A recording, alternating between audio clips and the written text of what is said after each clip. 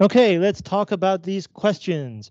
We did number 1 last week, so if you forgot, you can go and watch the video for last week.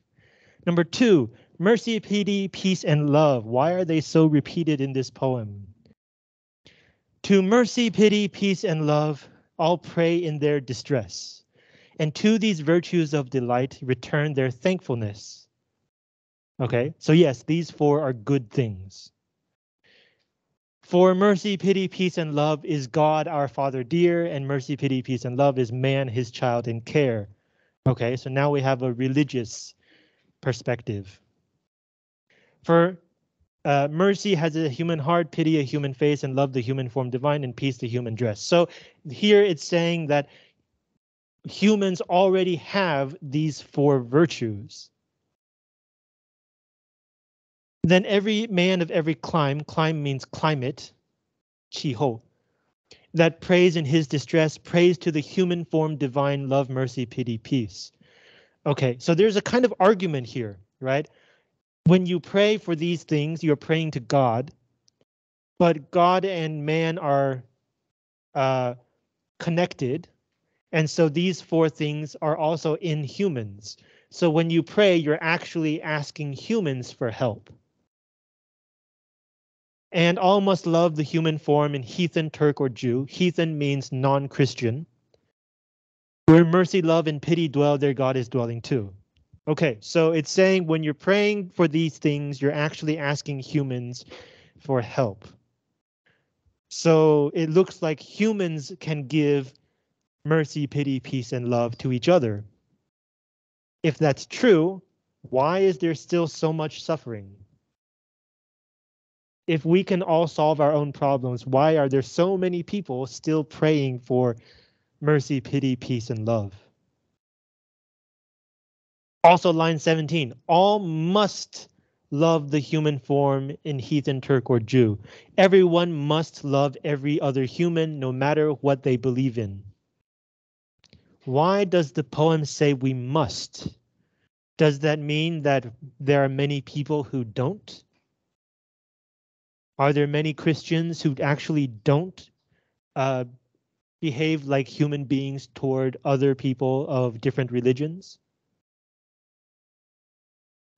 And then one last point, mercy, pity, peace, and love, right? These 4 keep getting repeated. But notice the last time, mercy, love, and pity. Where's peace? Is perhaps this poem suggesting that peace is the hardest thing to reach? The whole poem feels like it's a cry for help for everybody. It's like a cry of the heart, 心灵的呐喊. There's no real action that the poem wants us to do, except like love everybody, which is very vague, 非常模糊. So why does the poem keep repeating these 4 virtues? Maybe, as one group said, because the speaker of the poem doesn't know what else to do. It's obvious that the speaker feels like there are many problems in society, and that maybe these 4 virtues can help us solve these problems. And the poem even says all of these virtues are in humans, so we can solve our own problems. But how? What should we do? The speaker doesn't know either. So maybe repeating is a cry for help. 是在求救. Number 3, do you think the poems of Songs of Innocence are really innocent? If not, how can you tell that they are not innocent? So in other words, what are the darkness parts of the first 5 poems? This is a very popular question today. And everyone found some different dark aspects. I'm just going to collect all of your observations. So we just talked about the divine image, why this may not be a peaceful, loving poem, but could be a cry for help. Last week, we talked about this chimney sweeper, these kids, poor little kids working as chimney sweepers, Uh, I did not spend a lot of time on this, but these two stanzas are the dream of little Tom Dacker. He goes to bed and he dreams that an angel unlocks him and the other kids from their coffins, 棺材, and they go leap and play, wash in a river and become clean, and finally rise upon clouds, play in the wind. Basically, they get to enjoy everything good in life and go to heaven. And then he wakes up. And real life is not like that. He has to go back to work cleaning chimneys. Okay, Holy Thursday. So here are some details we can pay more attention to. The children walking two and two. Gray-headed beetles walked before. Before here means in front. And the footnote tells us that beetle is a lower church officer. So it's an officer of the church, somebody who works for the church. So these are children walking in rows of two and two, led by a church official. Till into the high dome of Paul's. Paul's is a cathedral, 大教堂, Paul's Cathedral. They like Thames waters flow. Thames is a river, 泰晤士河. So there are so many of these children that they are like a river. Oh, what a multitude they seemed. What a crowd. Thousands of little boys and girls. Okay, think about this. It's a Thursday. Thousands of children are squeaky clean in their best clothing, on their best behavior, walking orderly and quietly and singing into a church behind a church official on a Thursday. So first of all, where are their parents? And secondly, why is this happening on a weekday and not a Sunday? So if you were able to read my notes, you would maybe get an answer to the first question, where are their parents? Cherish pity lest you drive an angel from your door. So here angel is probably talking about these little kids. To drive an angel from your door means to like shoo away an angel from your door. So why would children come to your door in the first place? So maybe this whole situation is these are all orphans, 都是孤儿. Thousands and thousands of orphans. And the church is responsible for taking care of these orphans. But with so many, they probably can't handle all of them. So they're trying to encourage people to adopt these children. 鼓励来领养. So what is this event? It's an event to present all of these little angels and hope that somebody will adopt them. So call to adopt, showcasing orphans at their best. And so this gets us to think, why are there so many thousands of orphans? What happened to their parents? Let's take a short break and then we'll continue with the darkness.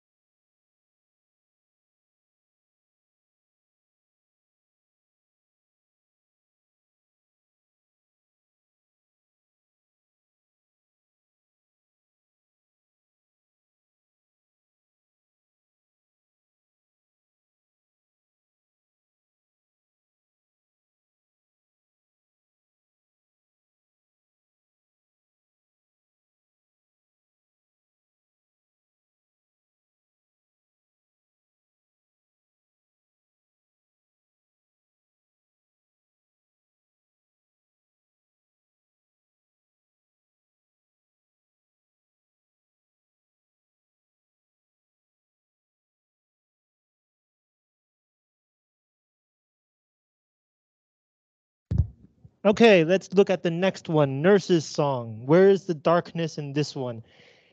As one group observed, this poem is children playing on the hill, and the nurse is the woman who is taking care of them. So it does not mean a medical nurse, like more like a babysitter.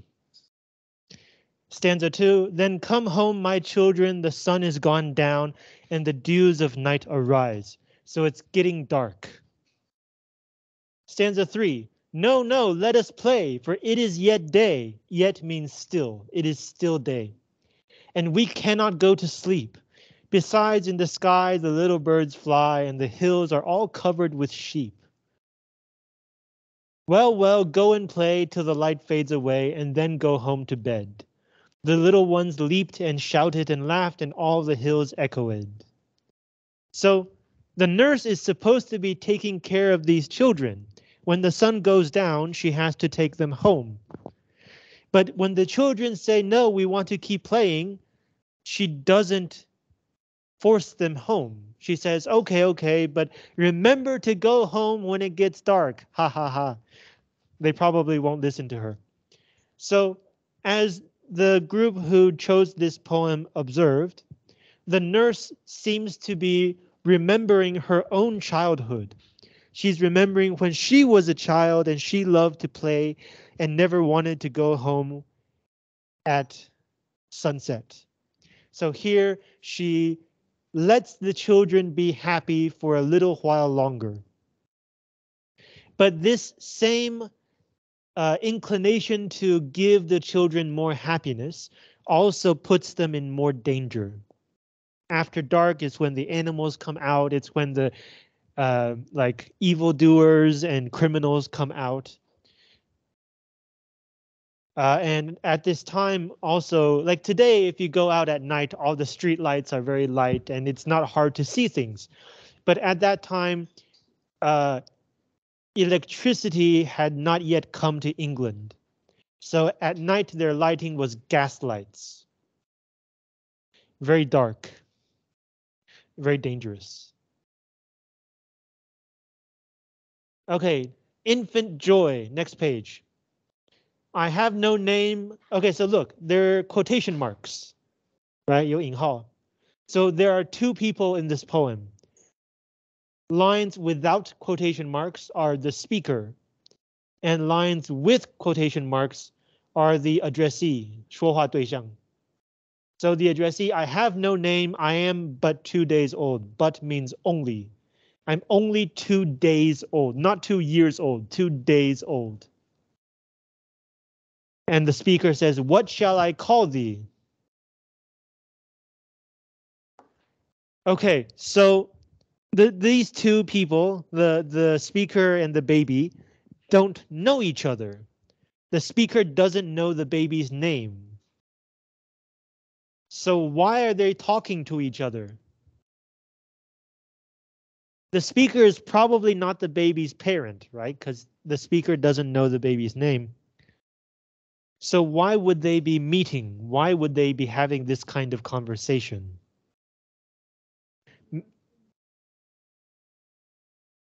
So one group, that's a very creative answer. I think that could also work on a symbolic level. So one group just said that maybe this baby is actually has already died and is now an angel coming. But that still brings us back to the original question. Why is the angel taking the form of a 2-day-old baby? What situation does this look like? And one group who chose this poem said maybe the baby has been abandoned at the door of the speaker. So the speaker wakes up in the morning, opens the door, and sees a baby lying there. And this is something that happened often when a family was too poor to take care of yet another new baby, but was not willing to just kill the baby. So they left it on the doorstep of like a rich person or like a church person and hope that this person would take care of their child. So in terms of symbolism, earlier in Holy Thursday, we saw that orphans were called angels. And so here maybe we could say that religious people believed God sometimes would test them. And one test could probably be presenting a baby on your doorstep and seeing how you would treat this baby. So, and then like the baby's name is Joy, which is very ironic, 非常讽刺. So those are the 5 poems I chose from Songs of Innocence. And as we can see, all of them have some kind of darkness behind their stories. One group mentioned maybe they are called Songs of Innocence, not because they are all lovely and kind stories, but because they are stories told from the perspective of the young children who don't really understand darkness yet. So to them, it all looks like normal life, but we older people know that this is not normal at all. Question 4. So a lot of these poems have similar or same titles, but why is the human abstract not called the human image? So we have the divine image, 神像. So why don't we have the human image? Why is it called a human abstract, 摘要或是萃取? So let's look at this poem. The human abstract. I am on page 23. Pity would be no more if we did not make somebody poor. If there were no poor people, we would not know what pity is. So poor people have to exist in order for us to have pity. And mercy no more could be if all were as happy as we. If everybody was equally happy, we would no longer have mercy, 慈悲心. This logic seems kind of weird, right? Let's continue. And mutual fear brings peace. This seems like something from the Cold War, 像是冷战逻辑. Right? If we fear each other, if we're afraid of each other, we will not attack each other, and therefore we will have peace.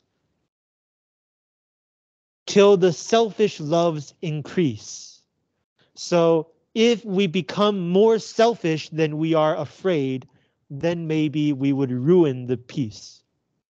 Then cruelty knits a snare. A snare is like a trap, 一个网子的那个陷阱. And spreads his baits with care. Bait, 诱饵. So if we get too much selfish love, we start, cruelty starts laying traps. He is cruelty. He sits down with holy fears and waters the ground with tears. 用泪水浇地.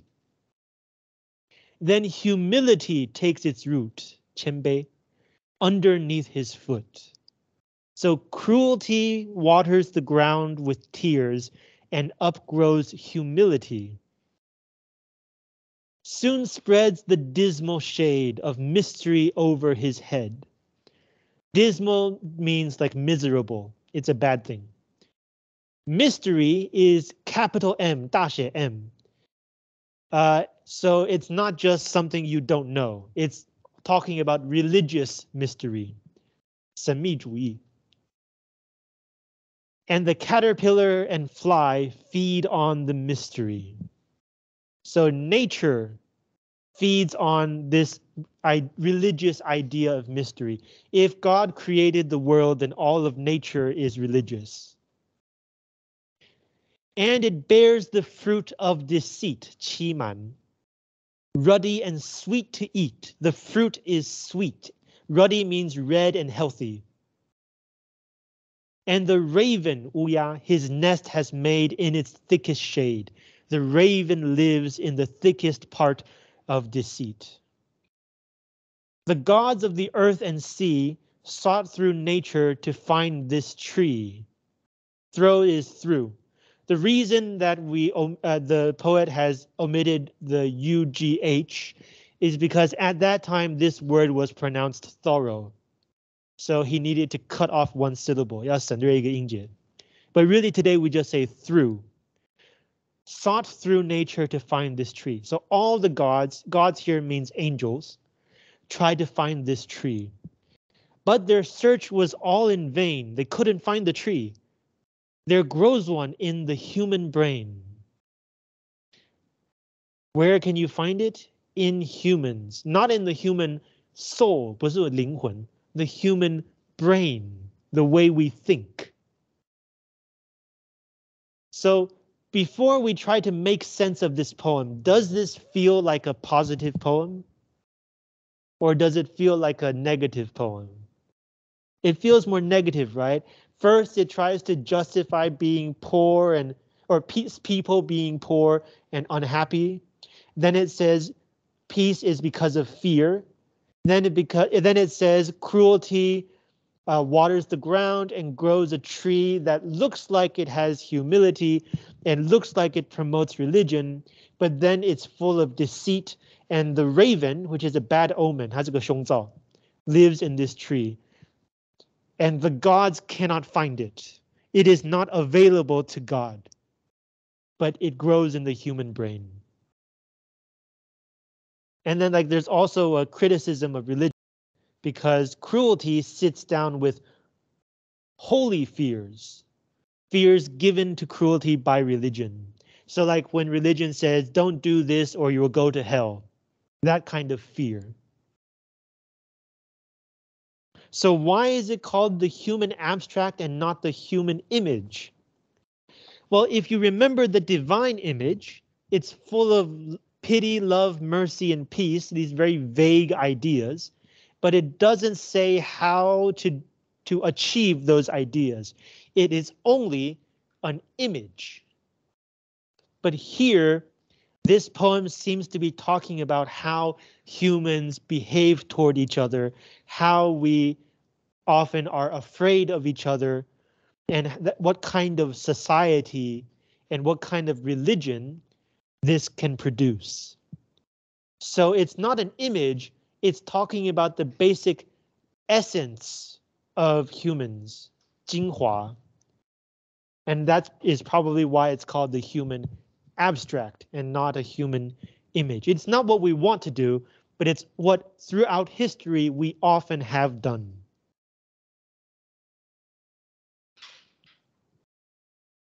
And as the footnote says, mercy, pity, peace, and love are now represented as possible marks or targets for exploitation, cruelty, conflict, and hypocritical humility, 伪君子的谦卑. In a sense, this is an even bigger opposite from the divine image. For example, if the title is the same, right? The chimney sweeper and the chimney sweeper, Holy Thursday and Holy Thursday.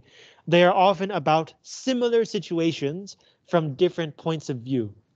But in this case, the so-called situation is all of human existence. Divine image gives us the ideal. The human abstract gives us the reality. It's a bigger opposite. Next question, what kind of experience do you think unites the poems of Songs of Experience? So let's look at these 5 or other 4 poems. We just looked at one of them. Page 22, Holy Thursday from Songs of Experience. Is this a holy thing to see in a rich and fruitful land? Babies, reduced to misery, fed with cold and usurious hand. Usurious means charging high interest, 高利贷. So the idea is, oh, you want me to help these starving kids? Okay, but you have to pay me. Is that trembling cry a song? Can it be a song of joy? And so many children poor. It is a land of poverty. And their sun does never shine, and their fields are bleak and bare. Bleak just means cold and unforgiving, negative image. And their ways, way means road, their journey, their road, are filled with thorns, 荆刺. It is eternal winter there. For where'er the sun does shine and where'er the rain does fall, babe can never hunger there, nor poverty the mind appall. This is a very interesting conclusion. If you can see the sun, if you can feel the rain, you will never grow hungry because you can grow food. So in a land where so many children are going hungry, the poem seems to connect this with the lack of nature or the destruction of nature. So again, we're looking at the Industrial Revolution. Although it's not only the Industrial Revolution.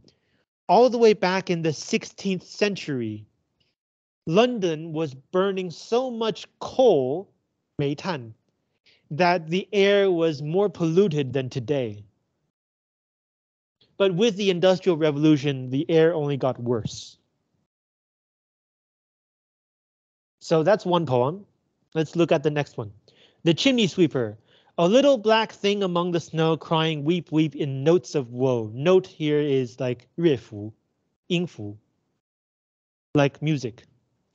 Where are thy father and mother, say? One person says, and then the chimney sweeper says, they are both gone up to the church to pray. Because I was happy upon the heath is a kind of field, and smiled among the winter snow, they clothed me in the clothes of death and taught me to sing the notes of woe. So because I was happy, my parents made me suffer. And because I am happy and dance and sing, they think they have done me no injury. They think that I'm fine. And are gone to praise God and his priest and king, who make up a heaven of our misery. So it seems like it's a story of neglectful parents. Either they are religious and neglectful, or they are actually just poor and can't afford to take care of their child very well. But either way, the parents decide to ask God for help, to praise God.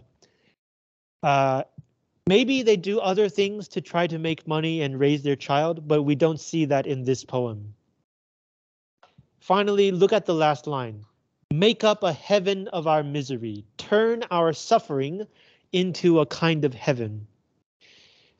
There are a few ways to understand this line. One way is that Christianity often says that the poor and the suffering people will be the first to enter heaven.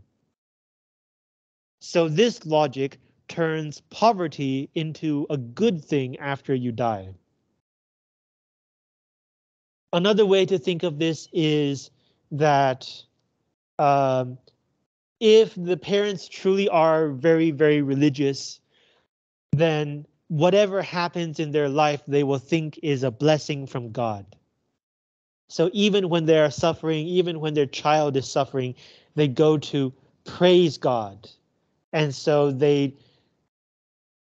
parents behave like their suffering is given by God. It is a kind of heaven. So here, the child is also a chimney sweeper. We still have the Industrial Revolution. But here we have the added idea of religion that doesn't really help. You might even say that religion does harm because the parents leave the child behind. And then, of course, you have the higher level symbolic reading. Maybe gone up to the church to pray actually means the parents are dead. Next one, Nurse's Song. When the voices of children are heard on the green, a green is like a field again, and whisperings are in the dale. A dale is a valley, 古惑. Remember, this is England. They don't have very high mountains. They have hills and dales. They don't have mountains and valleys. The days of my youth rise fresh in my mind. My face turns green and pale. Wait. The nurse hears children. She remembers her youth, but her face turns green and pale. 又绿又苍白. That's not a normal reaction, right? Then come home, my children, the sun is gone down, and the dews of night arise. Your spring and your day are wasted in play, and your winter and night in disguise. So you're wasting your spring and day playing and having fun, and you're wasting your winter and night in disguise. So green and pale, green usually means jealousy, 吃醋.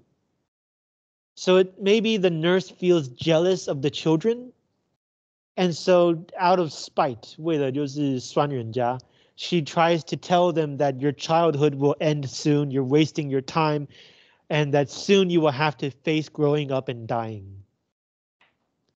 That's also very dark. So in this poem, the nurse's experience of childhood actually makes her suffer because it's something that she no longer has. She wants it and she no longer has it. And we looked at the human abstract. Infant sorrow, this is the opposite of infant joy. My mother groaned, 呻吟, my father wept. Into the dangerous world I leapt. This is probably the darkest description of giving birth in English literature. My mother groaned, my father wept, and I was born into this dangerous world. Helpless, naked, piping loud, so like the baby was crying. Like a fiend hid in a cloud. A fiend is a devil. Like a devil hid in a cloud. Struggling in my father's hands, striving against my swaddling bands. Swaddling bands are like the blanket that you put a new baby into. So the baby is fighting against the blanket. Bound and weary, I thought best to sulk upon my mother's breast. So the baby finally calms down and drinks milk from its mother, not because it wants to, but because it has no other choice. It is stuck in the blanket, crying is not changing anything, and it is now weary or tired. So the only thing the baby can do is to drink milk. What a way to enter the world. And it seems like the baby does not want to be born because it knows that the world is dangerous. It already has some idea of experience of this world, and it decides it's not a good world to live in. So what unites these 5 poems? It seems like experience of something that is actually happening, whether it is poverty or religion or growing old, seems to make these characters and these speakers suffer. It's like life is more negative than positive.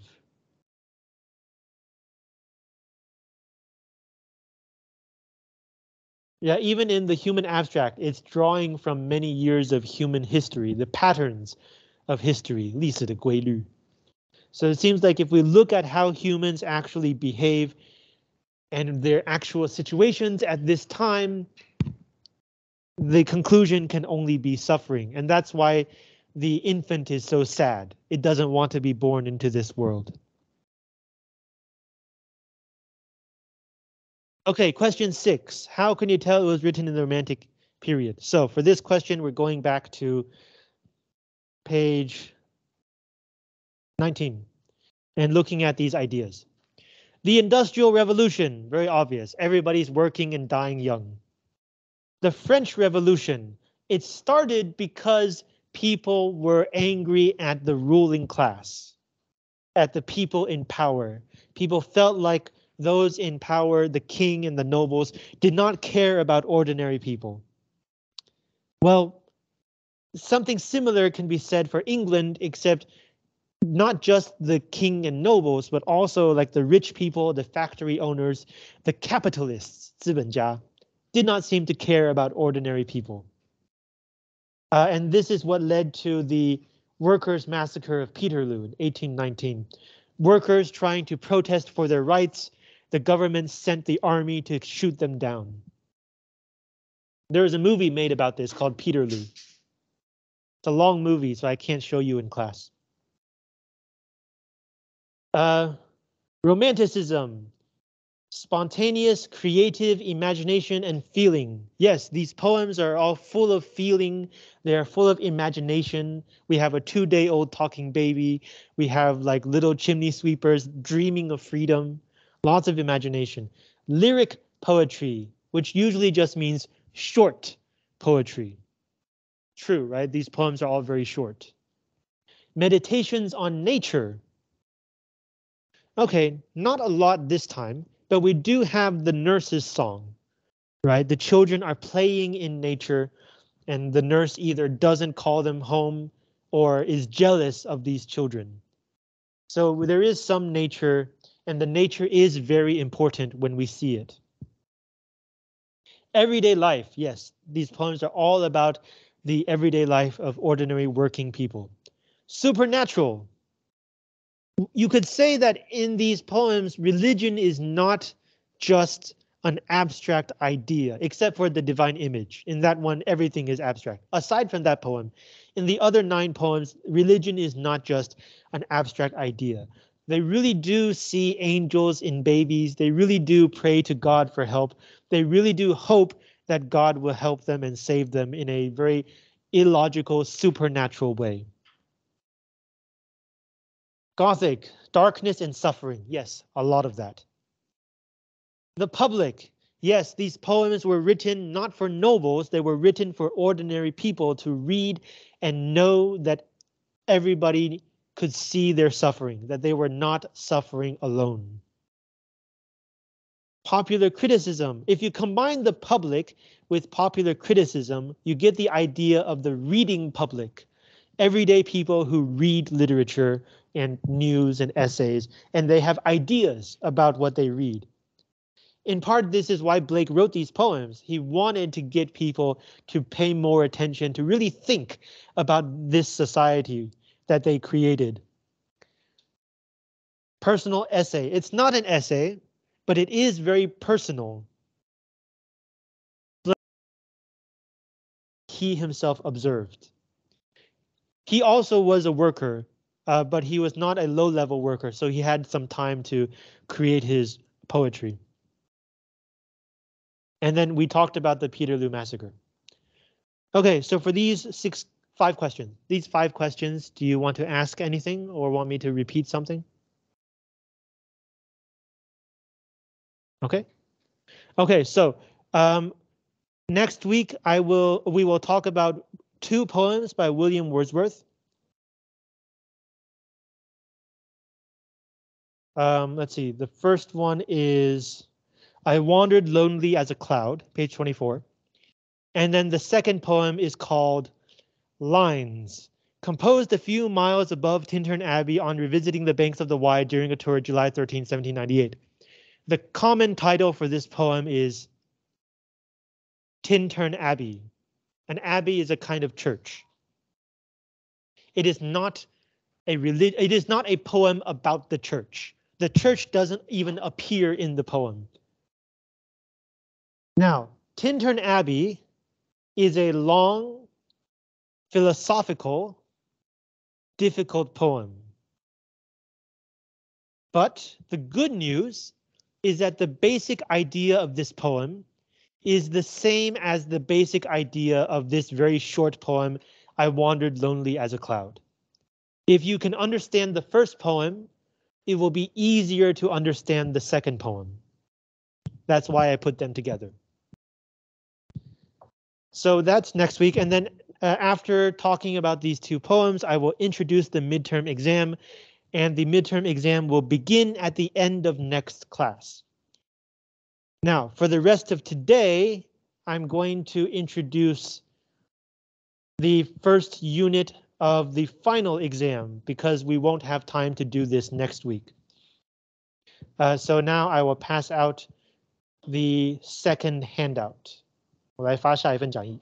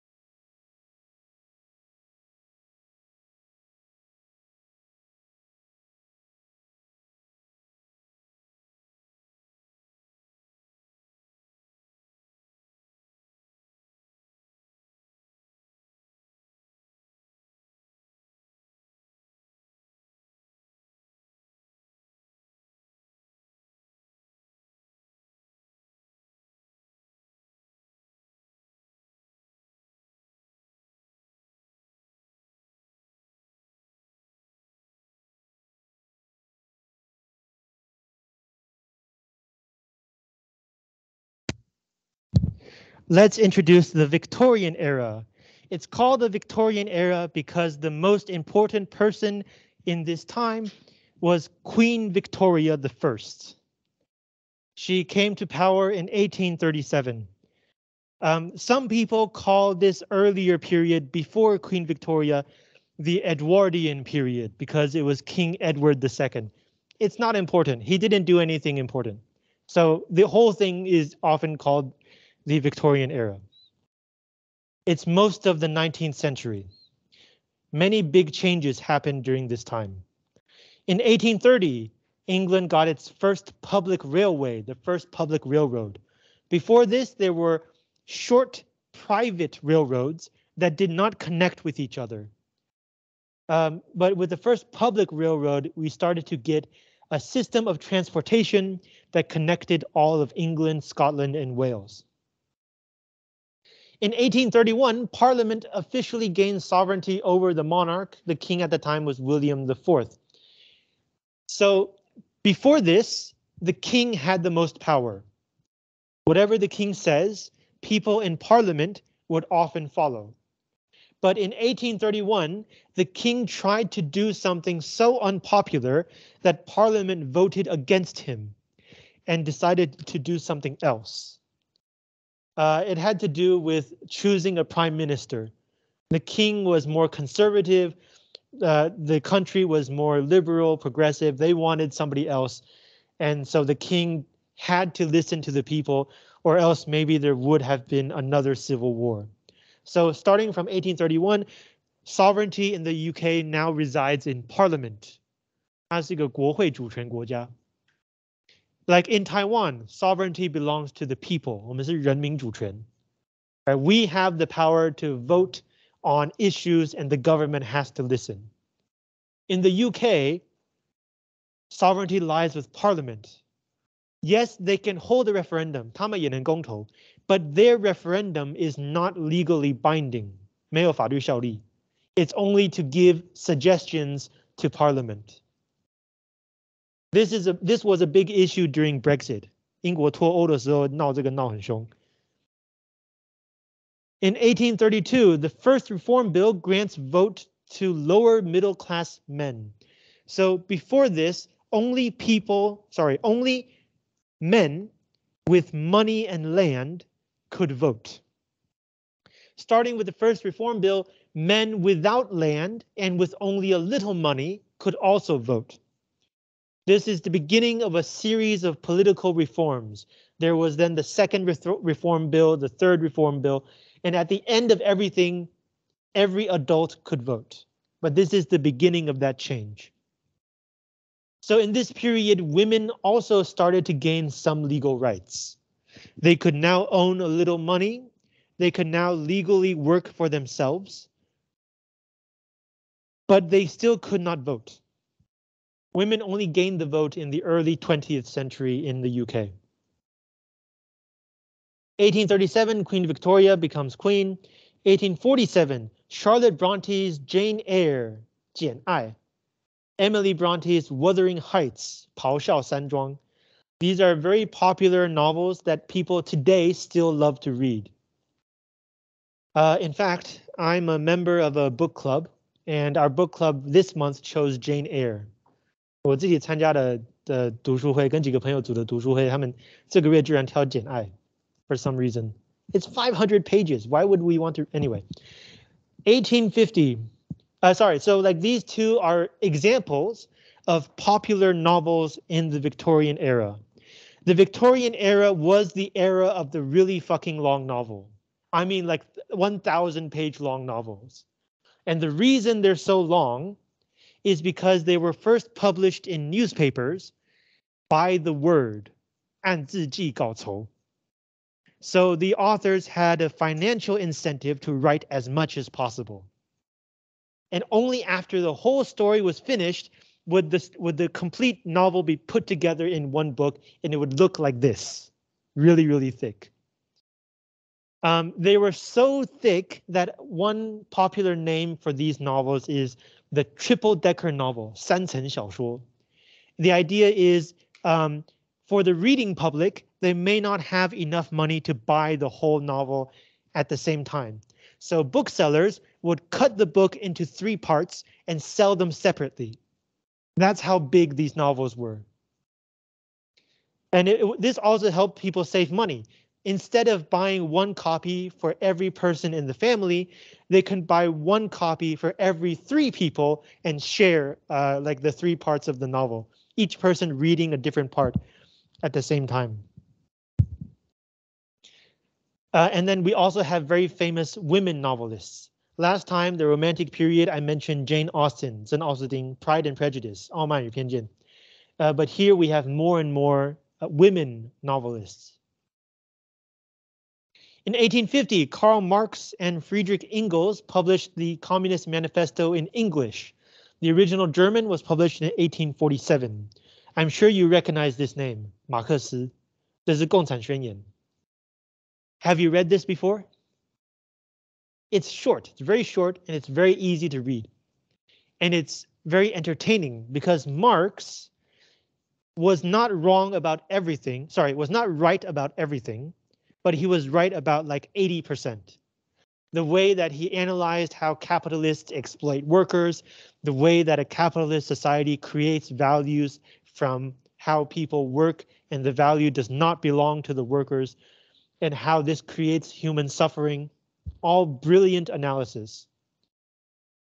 And so workers at the time were already suffering. Marx gave them the ideas they needed to explain why they were suffering. And it helped workers to build a labor movement, 工人的运动. 1851, the Great Exhibition was held in London. So about like 5 years ago, there was also a world exhibition in, I think, Shanghai, right? 上海世界博览会. There is no organization that decides where to hold a world's exhibition or world's fair. Each country can decide for themselves. So a great exhibition or a world exhibition is basically a country saying, we're great. You should all come and see how great we are. And at this point, London was the center of the British Empire. It had the most advanced technology. It had the most wealth and money. It had treasures stolen from all over the world. And this is where they celebrated all of these, let's call them achievements. It's a symbol of British power in the world. 1854, Charles Dickens publishes Hard Times, 艰难时刻, 艰困时刻, I can't remember the name. Charles Dickens, 狄更斯, the most famous male novelist of this Victorian era. Hard Times was his first best-selling novel. It was not his first novel. It is his first successful novel. Some of his books are hard to read. Some of his books are even harder to read. I'm sure you've heard the phrase, it was the best of times, it was the worst of times. 这是最好的时刻，也是最坏的时刻. This is the beginning of a Charles Dickens novel called The Tale of Two Cities, 双城记. It is not the whole sentence. The whole sentence goes for 25 lines. 他那本小说第一句就长达25行. So again, really long novels, but they're very popular because people at that time, this is how they actually spoke. This is how they used the language. Dickens wrote about working people, middle-class people. He wrote about readers, the same people who were reading his books. He wrote about people becoming rich and then losing all their money. He wrote about people who met the love of their life and the love of their life was stolen away because they did not have enough money. Just very popular stuff. 1854 also saw the publication of Coventry Patmore's play The Angel in the House, first edition. This is not an important play. Nobody remembers this person. The reason I put it here is because the title is a famous phrase, The Angel in the House, 家中的天使. This is referring to married women or even just regular women. And this is the phrase that describes Victorian ideas about gender. Women are supposed to stay and take care of the house while men go out and deal with the world. It was not always like this. This idea really solidified, became fixed in this era. You might be surprised to learn that the early 20th century was more progressive than today. 20世纪初甚至比今天还要进步，以性别来说。History is not a straight line. It goes in circles. 1857, Parliament takes over administration of India. So before this, India was controlled by the British East India Company, 东印度公司. But Parliament at that time decided, you know what? That's too much power to give to one company. We'll take over. And so from that time, the country, the government now controlled India. And it could do this with efficiency because empire was powered not just by armies and money, but also by technology. There was the transatlantic telegraph cable, telegraph, 电报. So now you can send a message across the ocean and it will get there like immediately. And this helped to build the British Empire, and the British Empire helped to build a web of global trade. And so you can buy things from all across the world, and that further promoted consumerism, 消费主义. Now it's not just the newest thing, it's also the most exotic thing, 最那个异国风情的东西. So at the height of the British Empire, British people were filled with a sense of energy and ingenuity, the idea that they could solve any problem using their brains, their money, and their technology. So this was a time of optimism, a time where people believed in the idea of progress, 进步主义史观, and of utilitarianism, 功利主义. The idea here is we can help solve society's problems with money and technology and logic. If we do enough good things, society will improve. So today we don't really believe this very much. We know that some problems in society are so big that no one person or no one company can solve it. But the Victorians felt like they could do anything at this time. Later on, we will see by the end of the century, they felt very differently. 1859, Charles Darwin's The Origin of Species, 物种缘起, was published. This, of course, is the first popular presentation of evolution, 演化论.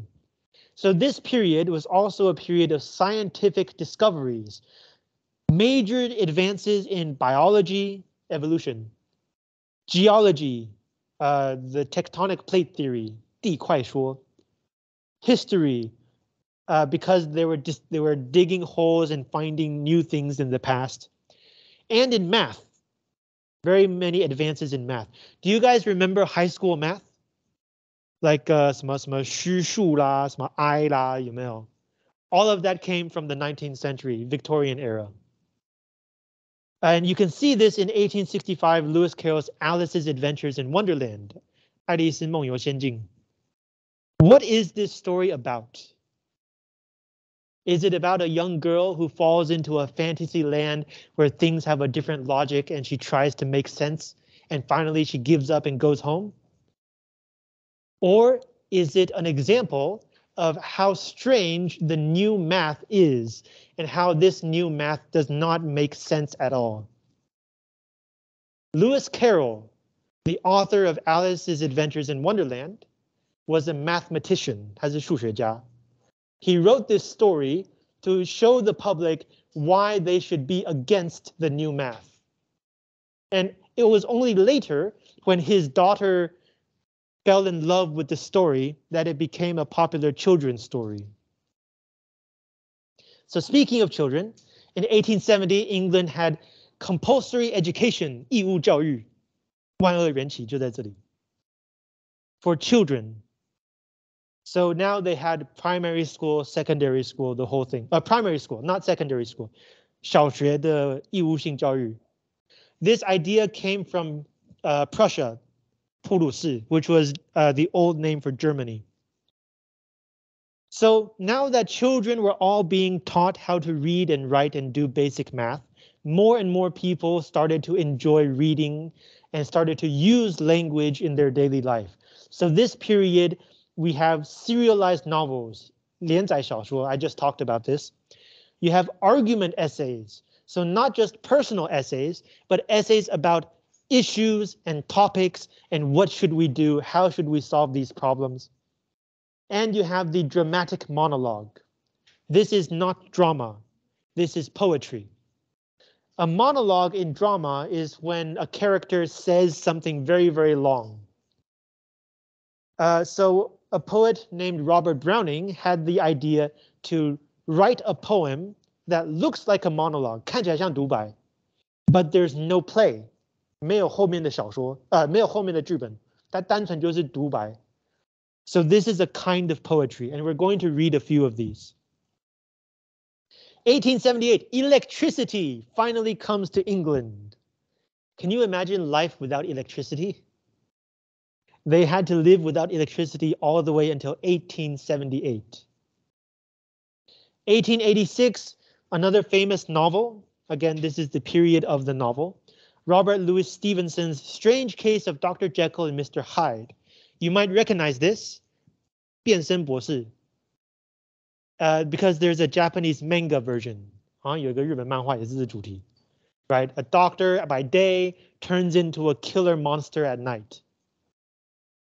And it's a metaphor because at this time, the empire started to crumble. 帝国开始瓦解. Different countries were now in rebellion against England. The solutions and creativity to solve problems did not work, created even more problems. So this novel is a reflection of how under the surface, famous doctor, inventor, under the surface, there's always a dark side, a killer monster. So when the empire is crumbling and when England is losing its worldwide power, its art turns inward. Fin de siècle is French. It means end of the century. Aestheticism, 唯美主义. So this kind of art says the only important thing, is it useful? Don't care. Is it uplifting? 是不是正向的? Don't care, as long as it is beautiful. In 1888, the Roundhay Garden scene was filmed. This is often considered the first short movie. The birth of the movies was in 1888. In 1890s, you have comedy by Irish people like Oscar Wilde, 王尔德, and George Bernard Shaw, 萧伯纳. They were comedies that also had social criticism because at this time, Ireland is part of England, but is still treated like a second quality territory. And the period finally ends in 1901 when Edward VII becomes king. So keep that in mind for after the midterm. Questions? All right, see you next week.